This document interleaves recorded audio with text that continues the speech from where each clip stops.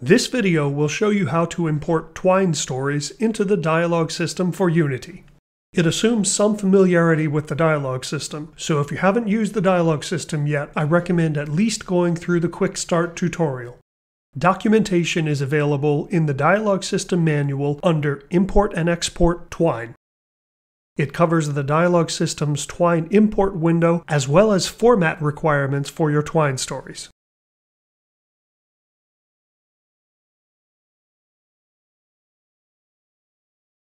To get started, add the Twison story format to Twine. There's a link in the dialogue system's manual. Now we're going to open a simple Twine story. In this story, I've added some text that's specific to the dialogue system. For example, this passage has a sequence block in its text. This sequence will be imported into the dialogue system as the dialogue entry node's sequence field. This passage specifies a speaker named narrator, has Twine formatting, and also has a script block that will be imported into a dialogue entry node's script field.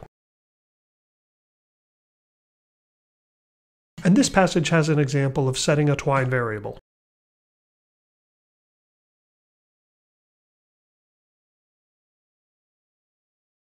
The link in this passage is wrapped in parentheses, which makes it a direct link instead of showing it in a response menu. Twine macros should use the Harlow story format. This is what it looks like when you play it in Twine.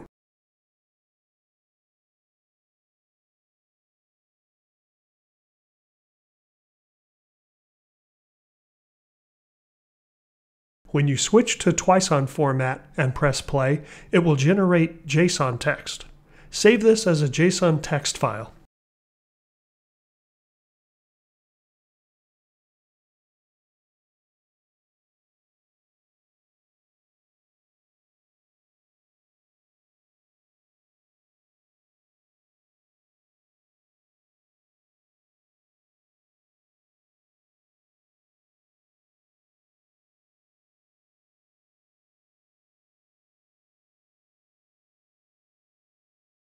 Then go into Unity. I've already set up a scene and a dialogue database. This dialogue database has 3 actors in it. Next, select Tools, Pixel Crushers, Dialogue System, Import Twine 2.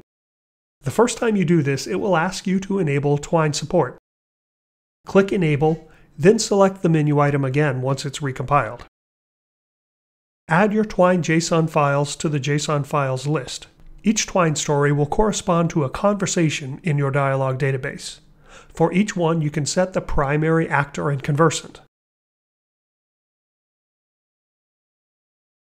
Specify the database that it should import into, then click the Import button.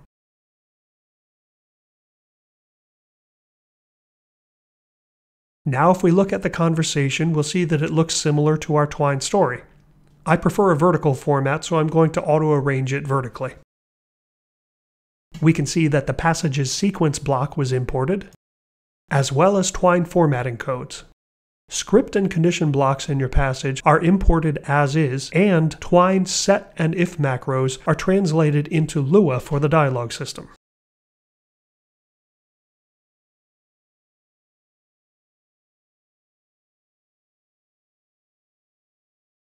We can see here where this node's script section comes from the passage's set macro.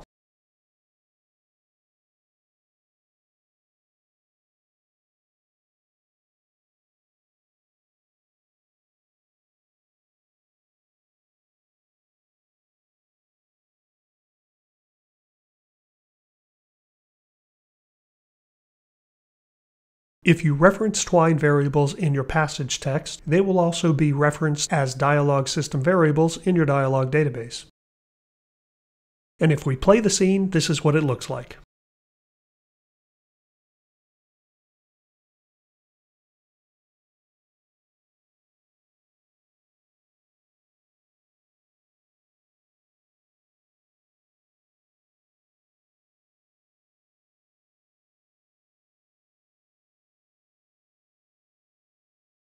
The details of the special blocks that you can put into your passage text are covered in the Twine Import section of the Dialogue Systems Manual. And that's all it takes to import Twine into the dialog system. If there are any Twine features that you need imported into the dialog system that aren't already handled, please let me know through the forum link in this video's description. I'll do my best to add them. Thanks for watching.